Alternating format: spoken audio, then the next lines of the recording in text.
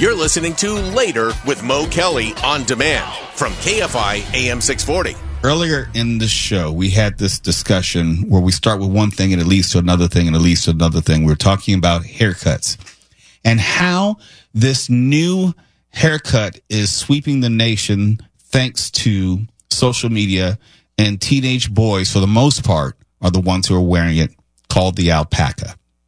And it got us talking about other hairstyles that we've worn or had over the many years and decades. We went around the studio, and then we started talking about the Gumby haircut, which led us to the Gumby show. And then there was a question of whether anyone under a certain age would have even known anything about the Gumby show, Pokey, any of that. We delved into Davy and Goliath, played the theme music to that.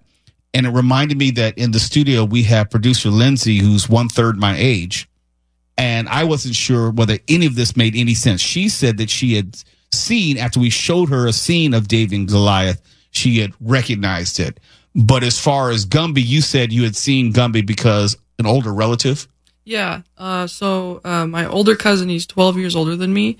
And my grandma had a whole bunch of like VSA, just a whole bunch of stuff on it. And yeah, I've seen it because of him, because she had the archives. But you didn't watch it on your own. There was no time where you remember just seeing it on TV, because I don't think it's on TV anywhere. No. I'm quite sure you could find it on streaming if you look for the episodes, but not on TV. I don't think ever live. It was like we'd pull out something and put it in and watch that. So Gumby to me was never entertaining. It was never funny. It was never special. It was just stupid to me. But most of my friends loved Gumby. I don't quite get it. Does anyone know what Gumby was? Pokey was like a pony, wasn't he? Some equine clay being. Equine clay being. Okay. I was like, yeah, he's clay, but yeah, I don't know what he's actually was. It supposed to be humanoid? He's like a living eraser. Kinda. I would just categorize him as like an alien, just because, but as a clay, you know. But yeah, you're right, because Pokey was obviously a pony, and then, you know. I never got the whole point of the show, and I honestly don't know, so I'm asking out of ignorance. Gumby and Pokey were buddies, friends? Was it like a guardianship relationship? What was it? Well, in the intro, it said they're friends. Okay. They're buddies, Gumby and Pokey. Yeah. Okay. All right.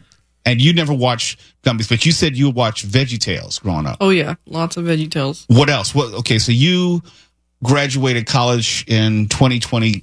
2021. Okay. So I grew up watching, like, Bear in the Big Blue House. That was my favorite. Never heard of it. What? I'm sorry. I'm quite sure I was 30 years past the age group that they were shooting for. Go ahead. What else did you see? I watched that. I used to watch like Dora the Explorer. I'm familiar with that only because my nephew would watch that every day. Yeah. Bear in the Big Blue House. I'm like blanking out right now, but give me a second. Okay. Now I'm going to fire some titles at you and just tell me if you've ever heard of them. Okay. The New Zoo Review. No. Coming right at you. Doesn't ring a bell. Mm-mm. Romper Room. Nope. Wow. I mean, I'm done at Romper Room. That's cuts deep. Which one was it? New Zoo Review, Romper Room, Dusty's Treehouse. I've heard of it, but I don't think I ever watched it. Oh, my goodness. Great Space Coaster. Great Space Coaster. Nope. Get on board. Doesn't ring a bell. Mm-mm. I'm just thinking about children's. Okay, real easy one. Electric Company. Yes. You've heard of it? Yes. Have you ever watched it? No. Have you heard of Morgan Freeman? Yes. Okay, that's where you got to start. Okay. Sesame Street? Oh, yes, Sesame Street I used to watch. Okay. Okay. All right. What about The Muppet Show? Yes. I love The Muppets. Okay. You're somewhat redeemable. Okay. Somewhat. Thank you. How do you not? Oh, my goodness. Get into the Sid and Marty Krofft stuff. Oh, that was coming up next. Yeah. Electra Woman and Dinah Girl. I know who they are, but I don't think I ever watched it. Dr. Shrinker. No. Sigmund and the Sea Monsters. No. Everybody needs friends. Sigmund the Sea Monster. Just like nothing. Her eyes are glazing over. It's just nothing. Land of the Lost. I think so, yeah. Either you do or you don't. This is crushing to my soul. Yeah, wow. I don't think she's going to know Lidsville. Absolutely not. Wow, you went deep with Lidsville. I just want to point a reference to see if we're living on the same planet at the same time in history, if we share anything in common. But when we say Sid and Marty Krofft, does that ring a bell? No. No reference point. Nothing. Mm-mm. Okay, you know that Will Ferrell did a movie called Land of the Lost, right? No? No. If I said Tommy and Annika, do you know who they are? Nope. Pippi? I don't think so. Long? Stocky? I've heard of that. I was watching shows in like the early 2000s. Benny Hill. Wait, in the early 2000s? Mm-mm. Never heard of Benny Hill. Oh, come on. Everybody knows Benny Hill. I don't know who that is. They don't make t-shirts like Oh, cool okay, yeah. t-shirts of Familiar with that too. Okay, let's get the theme to Benny Hill. Yakety sax. Don't talk back. Did you ever see the movie Chitty Chitty Bang Bang? I think so, yeah.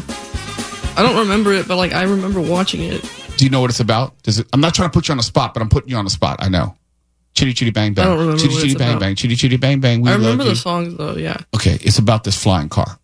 And Benny Hill was a co-star of it. People don't remember that, but he was in Chitty Chitty Bang Bang. That is Benny Hill's secret connection to James Bond. Correct. Yes. Mm-hmm. Now that I didn't know. Yeah. Yeah, because Ian Fleming wrote Ian Chitty Fleming. Chitty Bang Bang Bang. Yes, he has a small part in Chitty Chitty. Willy Wonka. That I know. Okay. Herbie the Love Bug? The car, right? Yeah. Okay, all right, okay. Okay, just want to make sure. I think this game ends with us taking morphine, doesn't it? That's mean. Someone is not getting out of here alive, that's for sure. Yeah. Go home, Producer Lindsey. You've made all of us feel very bad about ourselves. Oh, okay. Sorry. And you were born in what year? 1999. KFI AM 640. We're live everywhere in the iHeartRadio app. You're listening to Later with Mo Kelly on demand from KFI AM 640.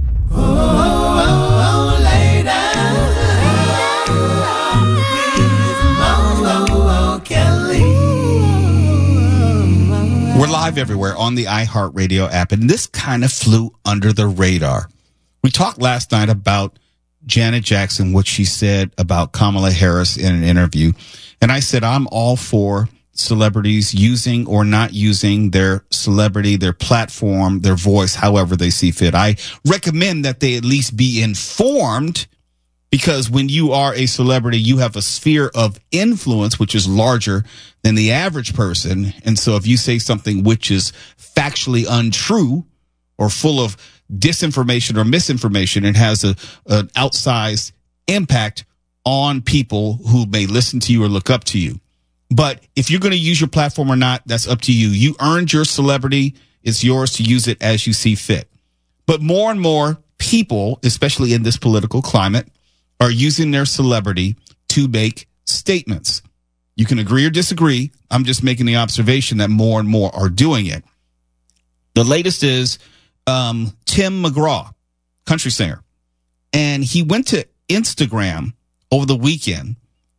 And it was weird to me because he made a political statement as part of saying happy birthday to his wife. That's the odd thing. It's like usually if you're going to make your statement, you're going to make your statement. If you're going to say happy birthday, then say happy birthday. But he put them together. And on Instagram on Saturday, the 21st, Tim McGraw said the following, quote, "Happy birthday to this remarkable woman, my beautiful, strong, crazy, badass wife. I love my girl with everything that I am and could ever hope to be. She is our beacon, our rock, our strength. The girls and I are so very blessed." Talking about wife Faith Hill, who's famous in her own right. But if you kept reading the birthday greeting, it turns quasi-political, which I found very interesting. Quote, "Our girls could not have a better role model in their lives as how to be an incredibly strong woman and how to believe in themselves and be in charge of their lives. Parentheses, every aspect of their lives. Let's honor the women in our lives with respect and make sure that we fight for their rights right alongside them." Now, in a vacuum, you think like, well, what is he making reference to? Well, in today's particular political climate, is obviously he's talking about reproductive rights and women's rights and how that's going to be a big issue for people who may be going to the polls talking about that. Now, Tim McGraw, again, can do whatever he wants. I just find it strange that if I were going to say, Mark, happy birthday. I appreciate you as a brother. I appreciate you as a friend. I think that you are a great man. That's one thing. But the moment I turn the corner and say, and by the way, I want you to remember how much it is important to me that I want you to make America great again this next year you have in life. It just doesn't seem like it goes together. No, but keep it coming, though. I like this. I don't feel like you show your appreciation nearly enough. And these words are music to my, ears, I guess. Well, we ought to know that it's a hypothetical, and I would never say anything like that in life. Yeah, everybody knows that. My thing is like, I feel as if, and I'm really parsing here, I admit that. I feel as if you're going to say happy birthday to your wife, then damn it, say happy birthday to your wife. If you want to make a statement about women's rights, then make a statement about women's rights. And to kind of fold it in there and hide it as if you really don't want to step too far out there. You just want to put your toe in the pool and almost put it in code. And for people who are really paying attention to realize, oh, you're talking about women's reproductive rights. Okay, you feel strongly about that. But what does that have to do with happy birthday, babe? What does that have to do with happy birthday, Faith Hill? It just seems like it's just gratuitous. It's just, are we sure that that's what Faith feels? Because that's what you're saying. That's not what she's saying. Well, it's festive. It is festive. And I know, if you're a girl dad and everything, it just seems like just separate them. Look, look, I have a birthday coming up in November. And when you say happy birthday to me, Mark, and you will, when you say happy birthday to me, I would hope that you wouldn't use that opportunity in celebrating Morrismas. That's what it is? Yes, it's called Morrismas Day. Is it like Willis Ween on Coast to Coast? Yes, it's very similar in nature. Yes, go with that. Okay. If you're going to acknowledge Morrismas Day, that I would hope that you would not also fold in your political ideology, whether I agree with it or not. I would just want a simple birthday greeting. I don't want all the other stuff, like happy birthday, Morrismas, happy Morrismas Day, go Kamala. So what? Why would you do that? Happy Morrismas Day, you fascist. Yes, can we just keep the birthday greeting over here and the commentary over there? I hope you don't think you're getting a present for Morrismas Day, because I'm not a dirty socialist like that. Is that what you mean? Right, exactly, because it seems like the political commentary is about you, Tim McGraw, getting back to the story. Even though the birthday greeting may be about you as in your wife, Faith Hill, it just seemed really odd, self-serving, out of place, and damn right rude. It's like, just wish your wife happy birthday. And then if you want to make a separate statement about what you feel about women's rights, do it. But it just seems like you're undercutting your own wife's birthday greeting to make an unrelated point. And it's not about whether people agree with you. I'm just thinking like, damn, dude, if I were your wife, I would be kind of pissed off at that. Can I just get a birthday greeting? It's almost like handing me a birthday gift. And oh, by the way, and in the card it says, MAGA. It's like, don't do that. Don't do that. I just think it's kind of disrespectful to Faith Hill. It wasn't like Faith Hill had come out and said this. That's all I'm saying. Well, the important thing is that now that I know when your birthday is, I can start saving up for something. Well, I didn't say when my birthday is. I just said it's coming up. In November, I thought you said. Yeah, but look, the 30 days in November, okay?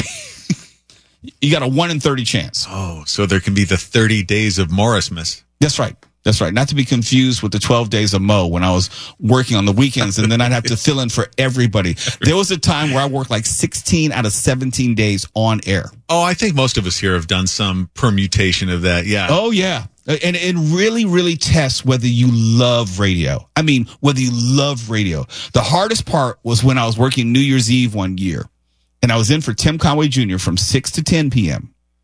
New Year's Eve. And then I was in for Gary and Shannon at 10 a.m. the next day. Yeah, those short turnarounds are good. And this whole thing that you're talking about now is the radio version of your dad catching you smoking and making you smoke the whole pack right in front of him. Right. You like radio? You want to smoke? You're gonna do some radio good and hard for 2 weeks straight. And Robin said, so you want to be on the radio each day? Oh, so you want to be on Monday through Friday? Well, how about Monday through Wednesday of next week? Yeah, here you go. See how you like that? You asked for it. No. Mo, you said you wanted to be on the radio each day. Well, okay, here it is. By the way, don't drink too much New Year's Eve because you're back on at 10 a.m. And that night I just slept in my office. I got off the air. Did you really? Oh, swear! Wow. I had an air mattress I brought in. Wait, you had an office? It was an earlier configuration of the building. All right, before they chopped off half of it. Yeah. And I was on for Tim from 6 to 10 p.m. I went to Jerry's Deli, Coldwater Canyon and Ventura Boulevard. Had some food there. Came back at around 1:30. Slept on an air mattress I brought from home in the office. Then got up, hit the hot spots in the bathroom, and did the show from 10 a.m. to 2 p.m. And then finally went home January 1st. And then came back in on January 2nd and did the normal 10 a.m. to 2 p.m. slot. I don't know. I think I hold the record for consecutive days here, but really it's a contest nobody wins. Nobody wins. It's like the Bataan Death March of radio. You got to ask Neil. I think he's kept records of it, the most consecutive days on air. Yeah, I think I got at least like 18 days in a row once. Then you might beat, because I've done, let's say 18 out of 19, 18 out of 20, something like that. Because when I was doing the Mo Kelly show, which was Saturday and Sunday, I would do the 5 days during the week filling in for someone. Then I would do my show Saturday, Sunday. And depending on where the holidays hit as far as Christmas Day, New Year's Day, we may have a best of. I was on the air for those as well through the next weekend. Good times. Oh, yeah. Good times. You're making me wistful for the good old days. It's Later with Mo Kelly. KFI AM 640. We are live everywhere on the iHeartRadio app. Yes, we are all over the place tonight. You're listening to Later with Mo Kelly on demand from KFI AM 640. It's Later with Mo Kelly, live everywhere on the iHeartRadio app. And when I see stories like this, people who are going on strike in an industry I hold near and dear to my heart, it pains me because I know how this story is going to end. Journalists employed by the Southern California News Group, which include Orange County Register, LA Daily News, have overwhelmingly voted to authorize a strike. This was announced yesterday. The SCNG union said that its members granted their leadership the authority to call an open-ended walkout by a vote of 94%. And I'm with them all the way. But I don't think this will have a happy ending. More than 90% of 125 unionized journalists, and this is including reporters, photographers, digital social media, production staffers, spanning 11 different newsrooms, participated in a strike authorization vote. So all of these individuals presumably will be going out on strike. And my heart is with them. The SCNG union belongs to the Media Guild of the West, which also represents journalists at the LA Times. Keep that in mind. We know what has happened to the LA Times. The labor organization has accused SCNG of engaging in unfair labor practices, probably true. Stalling contract negotiations, probably true. And underpaying its employees, probably true. And they allege that many SCNG reporters haven't received a raise in more than a decade. Definitely true. All those things can be true, and I don't know that any eventual strike is going to bring about the desired result. And I point back to what happened with the LA Times and how that was gutted in recent years. And even though all of those deserving professionals had every right to ask for more, ask for better, deserve more and better, the print news industry, and Mark, you know better than I do, the print news industry has been struggling so very long. Even if they strike and get a little bit of what they want, I think it ends ultimately with massive layoffs. Yeah, when you say it's been struggling, what you mean is it's been going through an ongoing extinction for the last 20 years, and it's a terrible, terrible time for any newspaper to go on strike. I don't know. And look, you and I are both very sympathetic. You have worked in various newsrooms. I've worked in various newsrooms. I know what they're up against. I know what they're dealing with. I know what it means to be paid those low wages with absolutely no real chance of moving up, no real chance of better wages or higher pay. And sometimes you believe that the only recourse you have is to go on strike. And a lot of these institutions are hanging on by a thread. And just to let you know, like, we have someone who's a commentator here. I don't want to give too much of that person's business, but they also work as a reporter for a print outlet. And that print outlet is going under as we speak. So I know that even though emotionally I agree with them and they are right, they deserve better, I don't know if better is available. Yeah, it's kind of an impossible position because even if nobody did anything, newspapers would still be going extinct. Throw a strike in.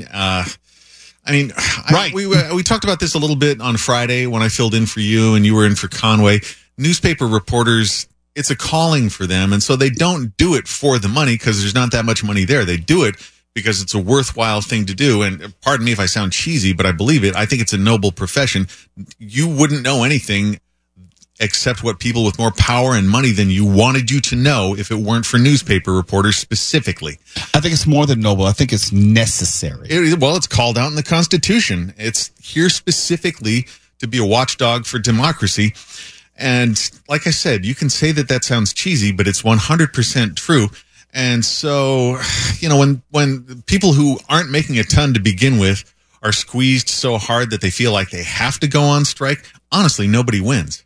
If you think about the history of print media, the recent history of print media in Southern California, there are any number of papers which have gone under from the Herald Examiner on down. This is only moving and has only been moving in one direction.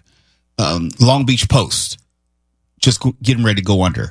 They're not making more print outlets. There are fewer jobs, and there isn't more money to be had. And although intellectually and emotionally and professionally, I agree with everything that they're asking for in this strike, not only are they not going to get it, I'm not so sure many of these outlets are going to survive. We saw the bloodbath at the LA Times in the past year of all the people that were laid off from their podcasting and the editorial departments.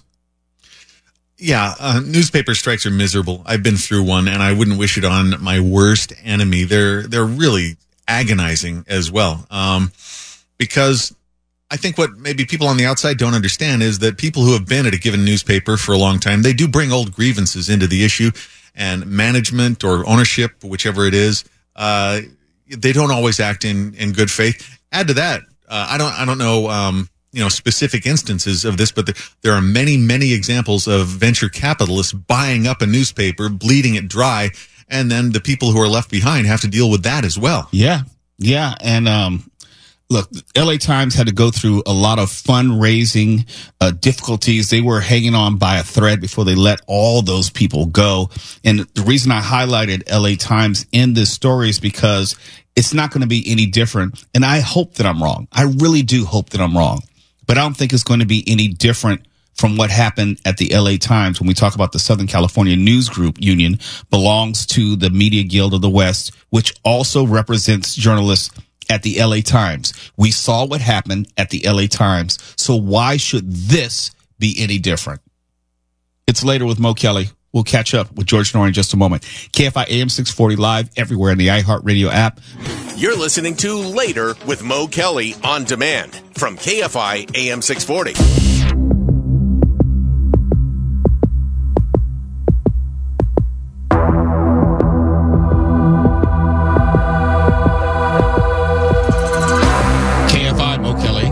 And George Norrie. We're live everywhere in the iHeartRadio app, Coast to Coast AM, with the aforementioned. Good evening, George. Good evening, Mr. Kelly. We've got a great show tonight. We've always got a great show. Yes, you do. This first couple hours, we're going to talk about extending our lives, and then later on in the show, a little bit for you, alien abduction. Okay, two quick things. First, I don't know if I would want to live past 100. And I've talked about this before, because living past 100 means I get to say goodbye to everyone I know and love, and it seems like it'd be very lonely at that point in life. What say you? As long as I'm healthy and have a good lifestyle, I wouldn't mind living that long. But you are right about one thing. We do say goodbye to the ones we love. I've done that over the past couple of years, and it's not easy. No. And other thing, do you know anything as of yet about Steven Spielberg's newish, when I say news, next year or so, a UFO movie, which is highly under wraps, but you may have heard something about it, what it's supposed to be about? It is deep under wraps, but I'm told it could be another dandy, so I'm looking forward to it. I would love, he says he would never do a sequel, but I would love the possibility of a sequel to Close Encounters of the Third Kind. Classic. Where's Richard Dreyfuss these days? Haven't seen him much. He is low-key. He's been getting in trouble with his most recent public appearances. He's had some weird, my word, outbursts, and I've interviewed him twice, and he seems like he's not the same guy anymore. Let me put it that way. Great actor. I miss the guy. Yeah. Unfortunately, he's had some episodes lately publicly. Okay, not good. But I'll be listening in. See you soon.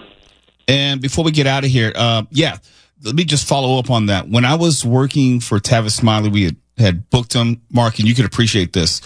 We had booked him, and I think it was for the DNC. Yes, it was in Denver, so I can remember it was Denver 2008, because I went to both the DNC and RNC that year.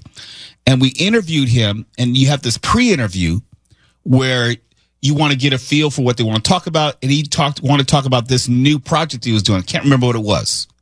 It was something about something. But we put that into the run of questions that my boss could ask him. My boss asked him, and he says, "Where'd you get that from? What are you talking about?" Okay. Yeah, and he got to be angry. You know, classic change of personalities, questionable short-term memory. And so when I saw the subsequent issues in the past year or so, it's like, yeah, I've seen that up close and personal firsthand. The sudden change of personality, not remembering what he just said or information that he shared 5 minutes beforehand. I've seen a lot of stories about him recently, and actually accidentally emailed another Mark a feature about whatever the hell's going on with him. There's a lot, and if you say he did a recent one of Bill Maher's podcast shows where they get loaded in his man cave, and Dreyfuss is practically horizontal on a chair. It's a hilarious thing, and you can find those on YouTube. They're free. Yeah, and I was watching Close Encounters of the Third Kind again, the director's cut. I want to say maybe a month and a half ago or so, because again, you watch a movie as an adult is different than seeing it as a kid.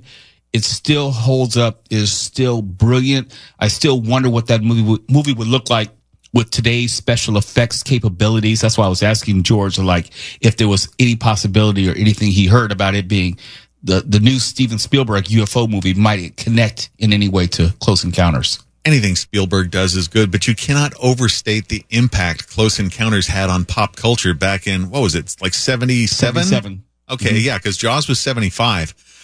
Think of the run that guy had, too, by the way, Spielberg, back then. He's one of those directors, if it's something sci-fi and Steven Spielberg is doing it, I'm 100% in. I don't care if he has 1,000 duds. If it's going to be sci-fi Steven Spielberg, I'm watching it. I don't care what anyone says. I thought Minority Report was vastly underappreciated. I thought his version of War of the Worlds was vastly underappreciated. Yeah. Flawed, but underappreciated. There's no way anybody could make the case that that's not a worthy movie to sit and enjoy, no matter how much you love the original. I think George Powell, the one with Gene Barry, and Gene Barry does a cameo in the Spielberg one as well, like elderly, near-death Gene Barry, but still a real emotional moment to see him there. Yeah, and using Morgan Freeman for the narration, chef's kiss. It was perfect. Ready Player One was fantastic too. Yeah, that's another one. A lot of people didn't like it. They said it wasn't as good as the book. I don't give a damn. I was watching the movie. I wasn't reading the movie. Yeah. I went into that sight unseen, and I was blown away by Ready Player One. Yes, that was so much fun. Thoroughly enjoyed it. Not appreciated, and that's why I think sometimes, and he can be a little eccentric and he can be a little obtuse with some of his views about streaming and the Oscars. But as a director, I am all the way in. And if he's coming out with something sci-fi, I am not going to miss it. Oh, absolutely not. He was out of that group of new Hollywood filmmakers of the 70s, and he was the straight arrow of the group.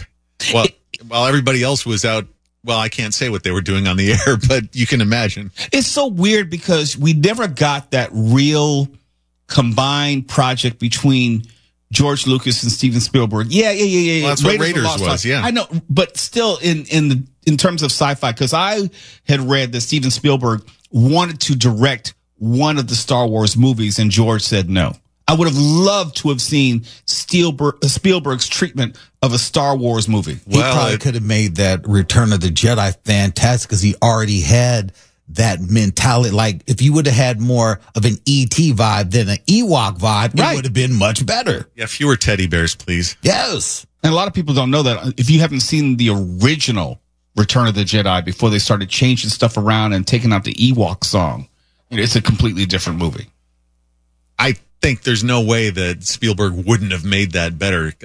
Is there anybody alive who wasn't disappointed by Return of the Jedi? I don't know. Not alive, no. Not alive, yeah. Okay. No, seriously. Yeah, not alive. Mm-hmm. And the people who are alive, we don't have any power or pull, and, it doesn't matter at this point. The movie is what it is. It could have been much better. It was an end to the storyline. It could have been much better, though, how they ended it. From the seriousness of Empire Strikes Back to the silliness of Return of the Jedi. Why couldn't they do something now? We act like Steven Spielberg is dead or something. He could get with George Lucas and they could do the ultimate Star Wars story. Actually, they couldn't, because I don't think Disney would allow George Lucas to touch any of the Star Wars stuff anymore. Yeah. There's that. Kathleen Kennedy? Oh, hells no. Yeah. They're not cool like that. Yeah, you're right. KFI AM 640, we're live everywhere in the iHeartRadio app. If you missed it, we got it. KFI And KOST HD2. Los Angeles, Orange County. Live.